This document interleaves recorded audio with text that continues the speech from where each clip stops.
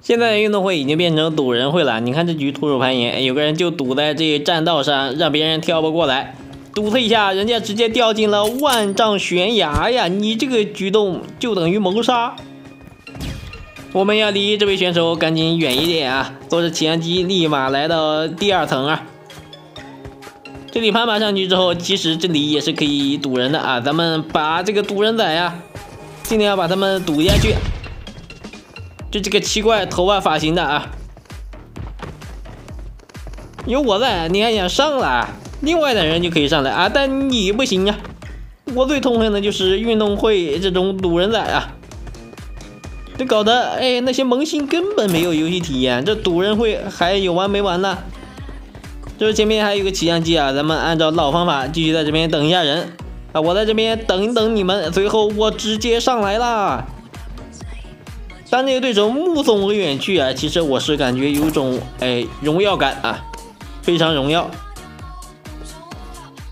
最后再往前跳的话，你看这个位置啊，很容易跳过来，对吧？但是咱们往前稍微那么一站啊，站到这个位置，他们就很难跳过来了啊。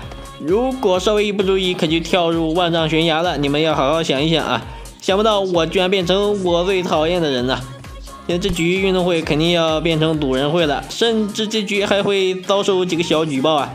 你说咱们赶紧打字说叫姐姐，不然的话你们是过不来的，甚至可以跳个舞蹈。还想上来啊？直接掉下去啊！另外几个小仔根本不敢跳啊，都看呆了，好吧？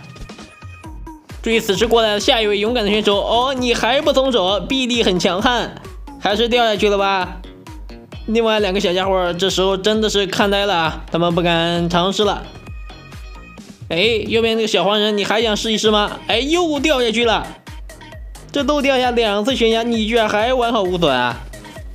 莫非你就是超人？哇，这些对手还挺有骨气啊，不叫姐姐，他们居然宁愿跳进万丈悬崖，这真的是难受啊！赶紧屈服了吧，是不是？我好像没开全部麦啊，要开了的话他们可能语音叫。这时候有个小仔终于懂事了，打字已经叫了啊。好，咱们赶紧放人，都以非常快的速度往终点进发。这些对手早点这么做的话，那是不是就免受跳崖之苦了呀？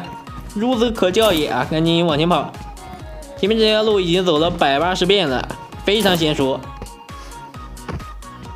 咱们这局运动会不仅制裁了堵人仔，而又变成了堵人仔，随后又装了一波妹子，简直是胡搞瞎搞。前面这个桥质量不过关，但是咱们可以用凌波微步啊，直接跳过去，这种陷阱对我丝毫无效啊。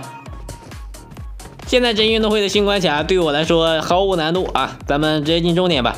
为什么走这边？是因为只需要1次攀爬的次数就可以到终点了，而且咱们还可以把投掷物能丢的全都丢掉。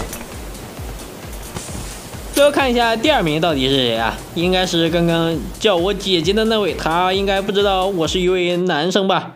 这时候那个堵人仔已经陷入了无尽的沉思啊，他已经挂机了，刚想回来就结束了，结束就结束，对吧？有个人还掉下悬崖摔了一跤，你说这惨不惨？